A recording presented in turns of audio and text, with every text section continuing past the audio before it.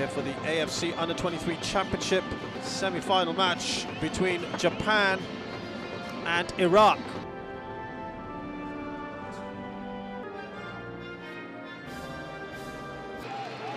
Now Suzuki's done really well here. He needs some support. Lovely ball through, what a goal!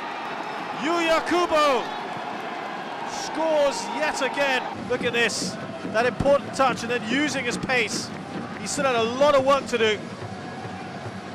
And he placed that ball perfectly for Yuya Kubo to bury that into the roof of the net.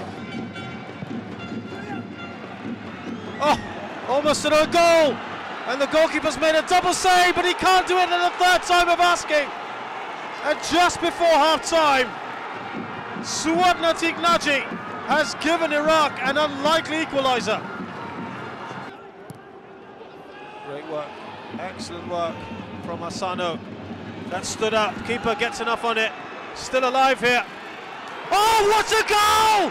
That's a brilliant shot from the edge of the box, and that's got to be the winner.